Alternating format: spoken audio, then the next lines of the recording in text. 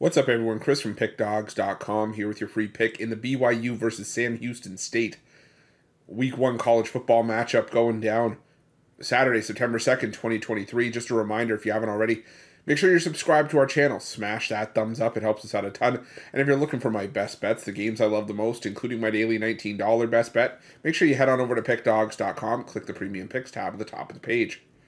But let's get to this one between BYU and Sam Houston State. The Sam Houston State making their FBS debut here. Coming up to be part of Conference USA. You know, this was a Sam Houston State team that was one of the more dominant programs in the FCS the last few seasons. One of the better coaches that a lot of people say they never heard of in Casey Keeler. He's been fantastic as the head coach of Sam Houston State. And you know, this Sam Houston State offense last year, you know, I think you could throw a lot of those numbers out because realistically, you look at what Sam Houston did. They redshirted a bunch of guys in preparation for their transition to FBS. Now, you know, a day, I'm going to butcher some of these names here, but he was pretty good last season. 2021, he caught for 742 yards, 10 touchdowns, 54 receptions.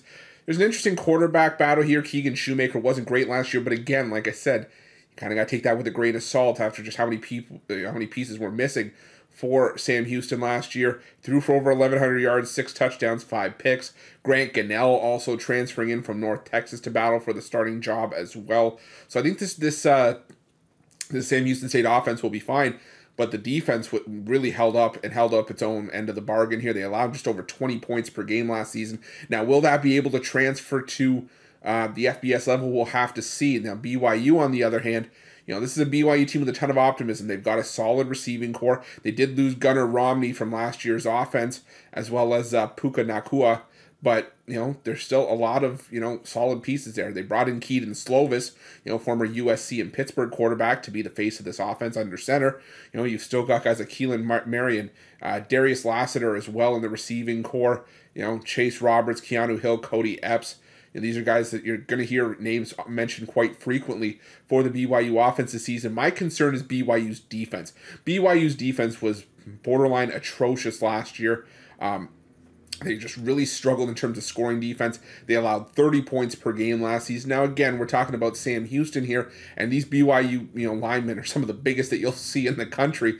But I still think that, you know, coaching matters here, and I think it's just going to be a bit of an adjustment for BYU offensively, so much so that I'm not really ready to lay 23 points with the Cougars, you know, in their current state. Yeah, like I said, they've got a solid quarterback with experience in Keaton Slovis, but a lot of that experience wasn't all that great, and I just think that Sam Houston can do enough here to keep this one within 21 points.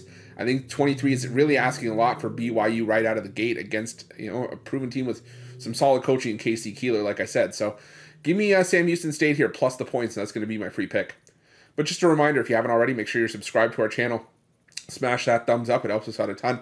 And if you're looking for my best bets, you can find those at Pick Dawgz Premium. While you're at Pick Dawgz, check out our betting tools. They're 100% free. They're the best betting tools in the business, and tools that you want to make sure that you have in your back pocket when you're making your best bets for the day's action. And while you're at our YouTube channel, make sure you have notifications turned on so you can be the first to be in the know when the newest content drops here at Pick Dawgz. Thanks for watching. See you guys soon.